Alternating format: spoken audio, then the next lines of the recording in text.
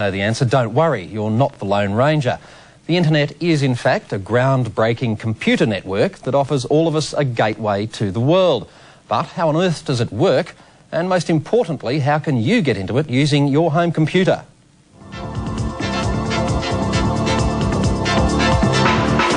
We have worldwide websites. I'll telnet into here via the Cisco router, you know, and Surfing the net. you've got to be on TCP, of course. TCP/IP. There's Mosaic and Gopher and Netscape. I can actually FTP anywhere in the world and download files on FTP using, and if you've got a... Confused, mystified by the maze that is the information superhighway, then this is for you.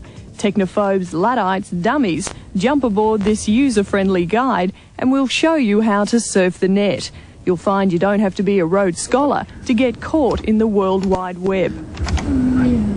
So what is Internet? Internet literally means international network. In basic terms, your computer at home can be linked to any one of the 3 million internet users worldwide. As far as information is concerned, it's amazing. But what's changing is that commercial people have got involved, and now you're getting interaction and you're getting music and you're getting art and, you know, generally multimedia on the net. So it's not just information, it's also fun. It really is the start of everybody being one big global village and all talking to each other in much the same way as we do on the telephone now. But what can it do? You can get information on just about anything. Buy clothes or even a pizza, do the banking in another country, hear the newest video clips or check out the latest movies from Hollywood. Hakuna Matata. The CIA has even opened some of its files. And the recent Womadelaide Festival was networked worldwide. The pictures digitised and available live as performers were on stage. I can be anywhere instantly. I mean, on the screen at the moment I've got the Louvre in Paris, and I could be in Russia, anywhere. I could be talking to people from anywhere. So how do you do it? What you need to get onto the internet is a computer. Any computer will do, but some are faster than others. You may also need some software. The computer then connects to the modem. Now the modem's available from any computer shop or electronics store. The modem then connects to the telephone, and the telephone connects to the internet. Then all you do is dial the number, hit enter, and you're in.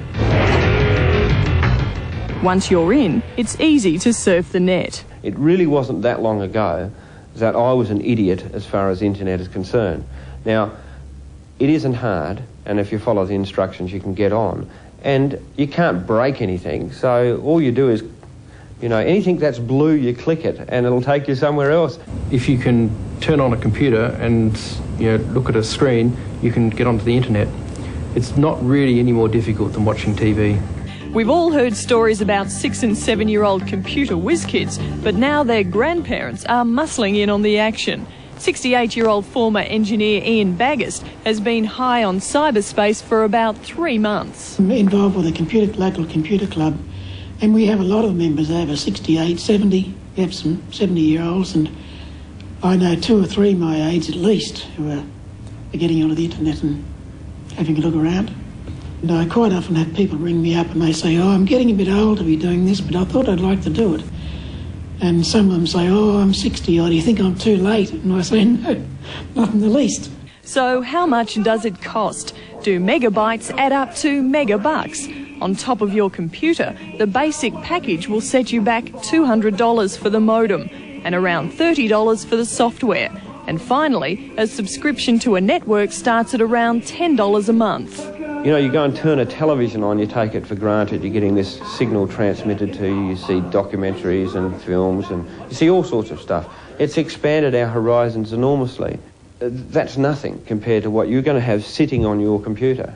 You're going to have anything you really want to find out. In the next 2 to 3 to 5 years, everybody will have internet access. It'll be just like having a telephone in your house.